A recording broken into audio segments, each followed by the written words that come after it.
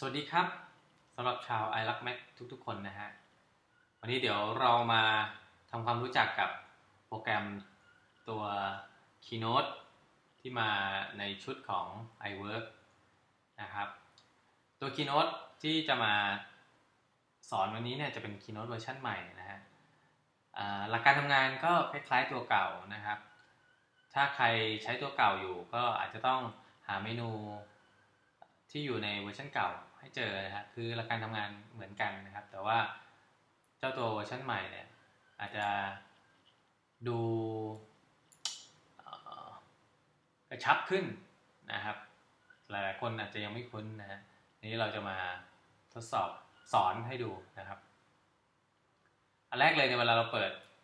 โปรแกรมขึ้นมาเนี่ยจะขึ้นหน้าต่างป๊อปอัพขึ้นมาอย่างนี้นะครับก็หน้าต่างนี้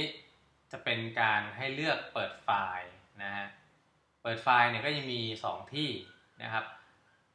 เมดูบาร์ด้านบนนะครับ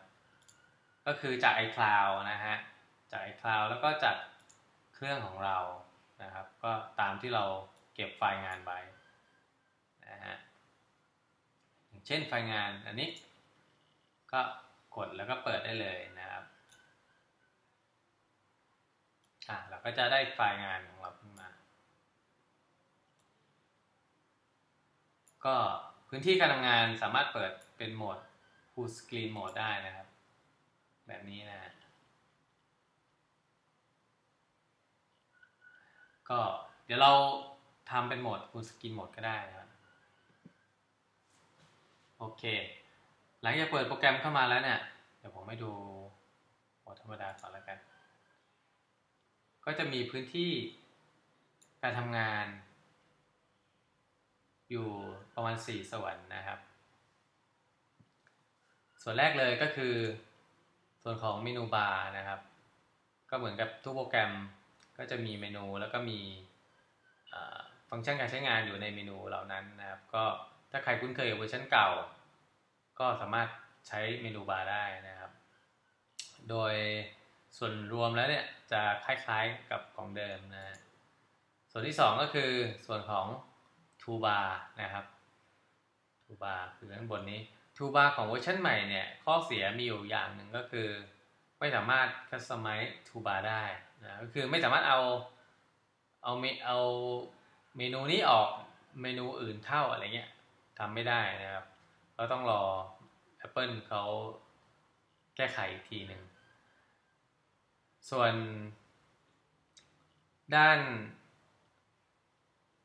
ซ้ายมือก็จะเป็นสไลด์บาร์นะครับ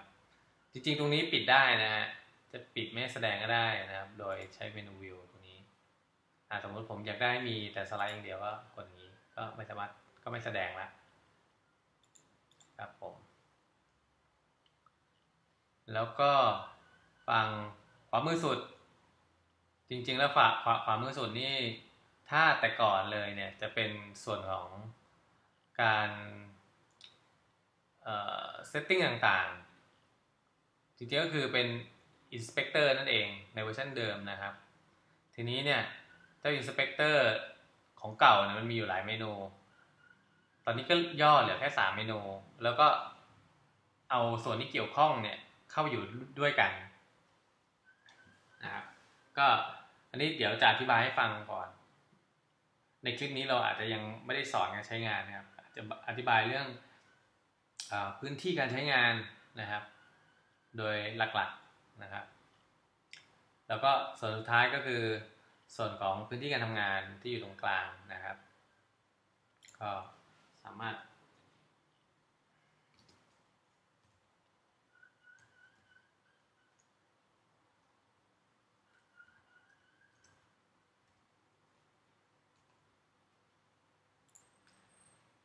ก็การทำงานเนี่ยก็จะเป็นหน้าจอในส่วนตรงนี้นะครับสำหรับการทำงานอื่นๆที่นอกเหนือจากการทำงานปกติอย่างเช่นเราต้องการให้มีโน้ตพรีเซนต์แสดงขึ้นมาแล้วก็ไปเพิ่ม เป็นโชว์โน้ตพรีเซนต์ขึ้นมาครับก็สามารถเขียนข้อความ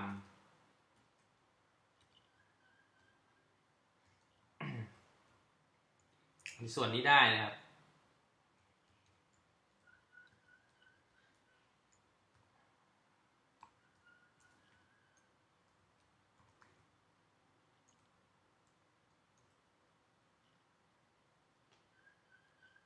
ข้อความในส่วนของ Note Present เนี่ยก็จะไม่แสดงออกในตอนที่เรา Present นะฮะก็คือเอาไว้เหมือนเอาไว้เตือนความจำเอาไว้เขียนเนื้อหา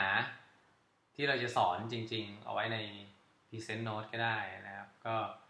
สำหรับอยากจะแนะนำอะไรเพิ่มเติมสำหรับสไลด์นี้อะไรเงี้ยนะฮะก็สามารถเอาขึ้นมาได้นะครับหรืออาจจะคอมเมนต์อย่างนี้ก็ได้นะครับคอมเมนต์เข้าไปในตัวสไลด์เลยนะครับแต่ส่วนนี้ก็จะไม่เห็นเหมือนกันนะครับประมาณนี้